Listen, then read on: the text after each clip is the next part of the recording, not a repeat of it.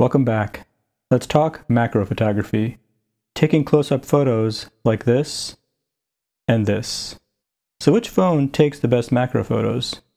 The S21 Ultra, the iPhone 12 Pro Max, or the trusty Xperia 1 Mark II? Let's find out.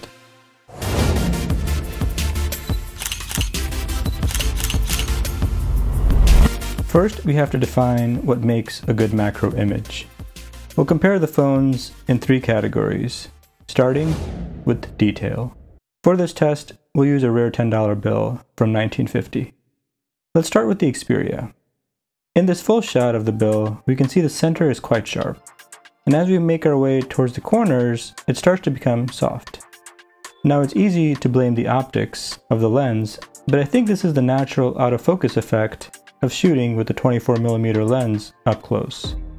Now let's switch to the S21 Ultra. Here's a 108 megapixel image of the bill, and if we zoom in into the center, the detail is quite impressive. The trade-off is that the area of focus is smaller than what we saw with the Xperia. So as we move away from the center, the image starts to become blurry quite fast. So what about the iPhone? Does it have the same limitation? Nope. The center of the bill is sharp, and so are the corners. This is the trademark iPhone style of keeping everything sharp in the image, which in this case is helpful, but not always. If we just compare the detail in the center with Hamilton's face, the S21 Ultra wins easily here, with its 108 megapixel sensor. This round is a draw between Samsung and Apple.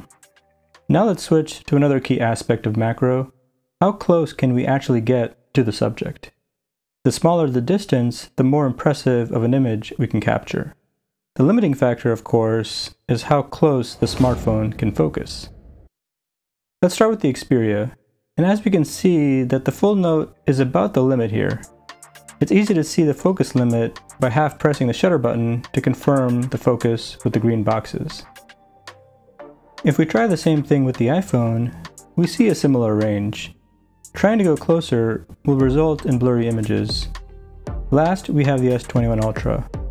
And wow, it's easy to take close-ups of the center of the bill like this, with the main wide lens. But it gets even better. If we switch to the ultra-wide, we can get very close. With this quarter here, the phone was touching the table by the end of this, giving us quite an impressive result of the center of the quarter here. These images are simply impossible to pull off with both the iPhone and the Xperia, unless you add some sort of external macro lens, which I'll cover in a future video. Samsung wins this round easily. The last section is my favorite, which is color. For this round, I captured raw images with all three phones of these coins. This is a reference image taken with a Micro Four Thirds camera. Take a close look at the image and how the bottom left Peru coin is the most yellow, while the center dollar is a bit orange. The pound on the right has a more subtle border. Also notice how the two coins on the top are not the same silver color.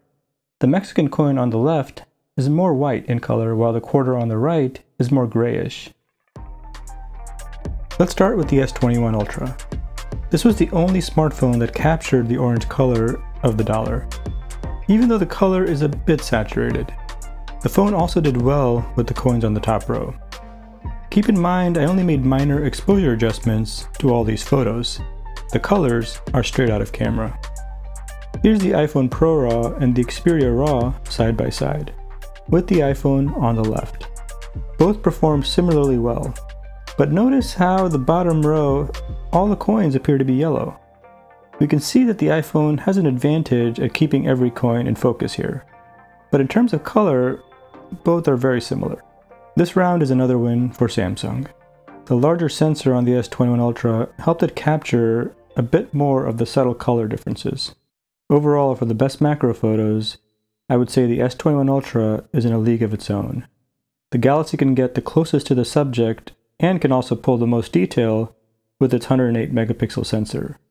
The runner-up would be the iPhone, with its ability to keep everything sharp across the image.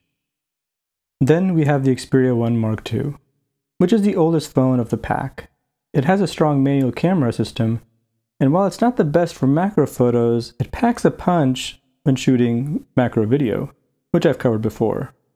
I wonder how the One Mark III will perform in this area. This was a quick comparison of how all three phones handle macro, but I plan on going more in depth on how to take great macro photos with the Xperia and the iPhone. Let me know which phone I should cover in the comments below.